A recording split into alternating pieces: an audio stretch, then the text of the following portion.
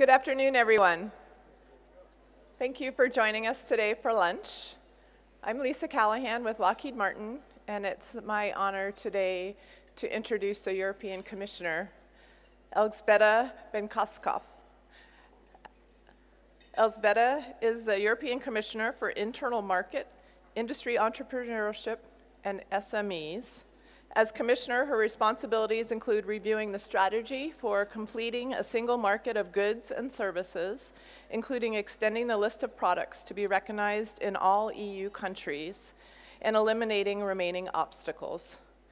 She's also responsible for maintaining and reinforcing a strong, high-performing industrial base for internal markets and stimulating investments in new technologies, improving the business environment, and easing access to markets and to finance.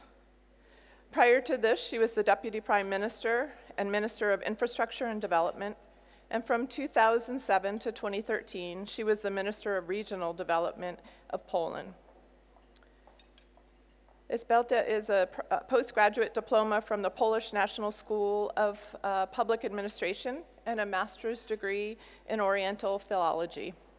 She's a proud mother, and I understand that we have something in common in that she's an avid rock concert attendant.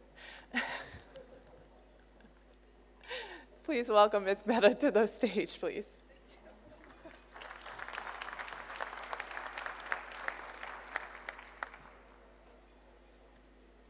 These were very precise information, really. So some of the space family that knows everything about my professional activities since 4 years as a European Commissioner in space sector now know that I'm a mother of 3 and rock fan. Yes, I am. Maybe I don't look like. Okay. Thank you very much for invitation. Bon appetit to everybody. I just wanted to say you a few words, Senator, of course, and all of the honorable guests. I switch off Lockheed Martin, but okay. Do like this. Maybe it's better. Thank you very much for inviting me. I just say a few words from, especially for our guests from outside Europe. This is important to show you how we feel about the European space sector, about the space sector itself, and give you a little bit of European perspective on our activities. Why us as a European Commission? Of course, the European Union and the European nations organize its work in the space sector since mid-70s, last century. But as a European Union, we as a European Commission formally, although our programs are a little bit older, we formally got a role since 2009. So that's why me, as part of my portfolio, I have a space sector, very important part of my portfolio, and if somebody this 1 year before the end of the mandate asked me which is the most important, most valuable also for me part of this really huge portfolio, I always refer in first top 3 topics space sector, because this is really something which is growing extremely fast in Europe, and where also we have some successes. A few words on this later on. Now we have accumulated budget of 7 billion euro a year, and really we are Europe, we are a space power in the world, second space power, but we are tending to be the first one, maybe not in this mandate, but in the nearest future. We want, of course, to preserve this position and strengthen it. We are delivering, and those of you who work with us from the space industry know it very well. We are delivering on clear priorities and our space programs. Last June, the European Commission presented our new, we think it's ambitious proposal for the next multi-annual budget since after 2020. It will be 16 billion euro space program. But let me just in 2 words mention our achievements so far, because I think we do not say it enough, and we do not stress it enough, and we have every reason to be proud of what we achieved so far, either through European Space Agency programs such as Rosetta and many others, or with the European Union space programs, so Galileo and Copernicus. Those programs, Galileo and EGNOS and Copernicus, are really world-class infrastructure.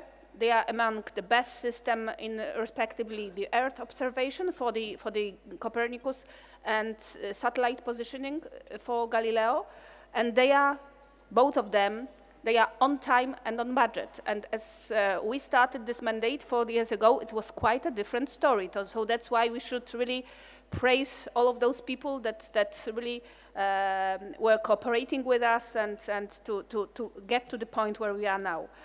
With Copernicus, as you for sure know, we are monitoring Earth. The value of Copernicus is clearly recognized, and the fact that so many countries want to have cooperation agreement with Copernicus is really, I think, the best proof of its attractiveness. With Galileo, we are building in cooperation with GPS, the best system ever, with a target precision of around 20 centimeters. So this is really, I want to welcome Jean-Yves Le Gall. Good to have you with us. And now for Galileo, we have 26 satellites in orbit. Galileo is establishing itself as a landmark, giving Europe really autonomous system of positioning. There are more than 400 million users of Galileo today around the world. 400 million. This is really a substantial number. And of course, let me mention also European space industry, which is a world-class one, be it in the launchers, in the satellites, in the space system, in the technologies used. So this is what we have now. Of course, we have to look to the future, because the space sector worldwide is really undergoing the massive and profound changes and evolution. And as for me, there are three main drivers of change, which are largely common worldwide. First, space has become really truly important for the economy and society, well beyond the space sector itself. But this means that the user is at the center of our interest. We should not invest in space, and I keep repeating this, for the sake of space, but with a very clear objective of answering new needs, be they public or private. So while continuing investing in the infrastructure, which is a must, we need also focus on services and application delivering. It is natural, again, the second point, that space is the enabler of security and defense. So this is natural that our activities and our proposals for the new European Defence Fund is also the right vector to complement actions in our space policy. And the third point, the role, of course, of the private sector. So majority of you here. The private sector is really becoming an initiator of space project. And as always, I'm not saying that the private can or should replace public programs, but we definitely need to work much more hand in hand. The public investment, and that's why we are fighting. I was fighting for this big EU budget for the next MFF. The public investment will remain important, and the best proof, again, is our proposal of this increased budget. But we need to have this deep reflection also in Europe on this, on our contact and on public-private financing. Let me also mention that in October 2016, we presented a space strategy for Europe. There we set a vision, we set ambitious, but then in June this year, we presented a 16 billion EU space program. This is about really future of the European space policy. And for the next 7 years, our proposed roadmap is very clear. So the continuity, evolution and adaptation. First objective, of course, to maintain and upgrade the existing infrastructures for all of the programs, Galileo and EGNOS and Copernicus. We will invest in Galileo almost 9.7 billion euros to complete the infrastructure, maintain it and prepare for the second generation of the system. For Copernicus, we are proposing almost 6 billion euros. our objective is really to maintain EU's autonomous capacity to observe the Earth and to position Copernicus in support to Europe's security first and to Europe's leadership to fight climate change. So these are really our top goals for Copernicus for the future. The second priority is to make sure that the European space sector adapts to new realities. So in that perspective, again, a link to security, a link to defense, space is and should be promoted as an enabler of security. For this, we want to progressively launch 2 new initiatives with a budget of €500 million. So the SSA, Space Situational Awareness, and GovSatcom, so Governmental Satellite Communication. Additionally, there is, of course, no European space policy without autonomous access to space.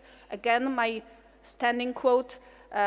So with the EU space programs, we proposed to aggregate the EU demand for launchers, providing both long-term visibility, but also economic viability to future European launchers, for example, Ariane 6, Vega C. We will also have the possibility to support the adaptation of the ground infrastructure.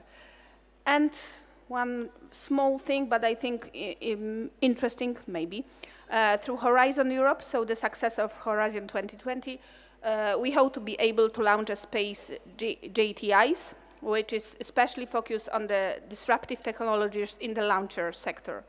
And the third new element, of course, the promotion of the European new space approach. So we need to change really the mindset of the space sector and support the scale-up of our space startups in Europe, where it's also visible here how many of them are emerging almost every day. And this is true for all the segments of the space value chain, from satellites, launchers, up to the new services, and of course, data handling. Finally, slight adjustment of our governance to make the decision-making more efficient and more reactive to the ongoing changes. So let me conclude by saying that, as you can see, us, European Commission, but also me personally, we are very committed on space. In a sense, we are pushing for really genuine European space industrial strategy through our large publicly funded programs. With Galileo, Copernicus, it is really European Union at its best. These are industrial projects that not single European member states could have done alone, ensuring Europe's technological independence and therefore sovereignty, be it economic, geopolitical, political, or security and defense. But at the same time, and as we are here in the international, much more than European cooperation, we also know in Europe that the basis for space is cooperation, and of course, European cooperation at the European level, but also much beyond. Galileo is really designed to work with GPS. Copernicus is integrated contributing missions from all over the world. I need to underline this. Ariane Group is a world leader in the international commercial launcher market. Our satellites manufacturers are exporting their knowledge, both their knowledge and their expertise. So in Europe, we cherish this cooperation culture. This is our European DNA, and this is not empty words, that we really act on this. We intend, of course, to continue in that direction, while, of course, still, I have to again underline this, we need to think and preserve our own interest, but definitely the cooperation is crucial and very, very basic word for us. So thank you very much for the opportunity to speak here in front of this international audience and presenting you a little bit of, as I said at the beginning, European perspective for the space sector. Thank you very much.